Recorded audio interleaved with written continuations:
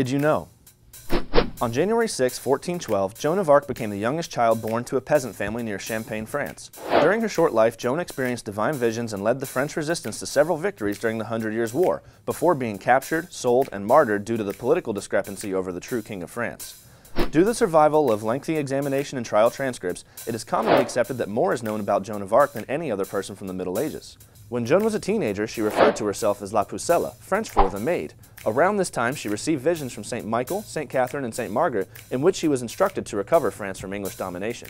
Joan never learned to read or write, but was very skilled with her hands, which probably helped her greatly when Dauphin Charles VII, the disputed king and son of Charles the Mad, after a thorough examination from a panel of theologians, sent her on a relief mission to the siege of Orleans. Ignoring the dismissive attitude of the officers there, Joan led a campaign that lifted the months-long siege in just 9 days, and after a few more victories, Charles VII was rewarded with a coronation ceremony that ended the disputed succession to the throne. Well, sort of. Joan was soon captured by the Burgundians and sold to the English, who were in alliance together. Under the guise of the Roman Inquisition, the jealous Duke of Bedford, who attempted to claim France on behalf of England for his young nephew Henry VI, put Joan on trial for heresy with neither legal representation nor any testimonial evidence against her. He believed condemning Joan would undermine the popularity of new King Charles VII, who had appointed her to her military position. Joan exhibited fascinating wit and intellect during her trial, at one point answering a trick question about whether she knew she was in God's grace. If she answered no, she would be confessing guilt. If she answered yes, she would convict herself of heresy, since doctrine stated that no one could be certain of being in God's grace.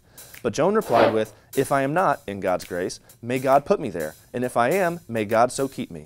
It was later discovered that many clerics and witnesses were forced against Joan under threat of death, and the English-appointed bishop administering the trial denied Joan's appeals to Rome, which should have halted the proceedings. On May 30th, 1431, in front of a crucifix, Joan of Arc was burned at the stake for heresy. After her death, the English burned her twice more and threw her ashes in the Seine River. Just 25 years later, in 1456, Pope Calixtus III reopened an investigation into Joan's case that concluded she was innocent and a martyr.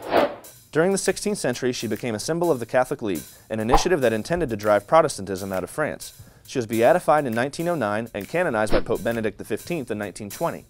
Joan of Arc was named a patron saint of France, and her story has since inspired countless movies, books, and stage productions, including George Bernard Shaw's play St. Joan, the famous 1948 film Joan of Arc with Ingrid Bergman, and the 1928 silent film The Passion of Joan of Arc starring Maria Falconetti, which was chosen by the Vatican as one of the top 45 films of all time. Can you guess which saint portrayed Joan of Arc on stage in 1894? 6 years after entering the Carmelite order and only 3 years before her death, Saint Therese of Lisieux performed the lead role in a play about the story of Joan of Arc. And that's how a 19-year-old war heroine became the saint we know today.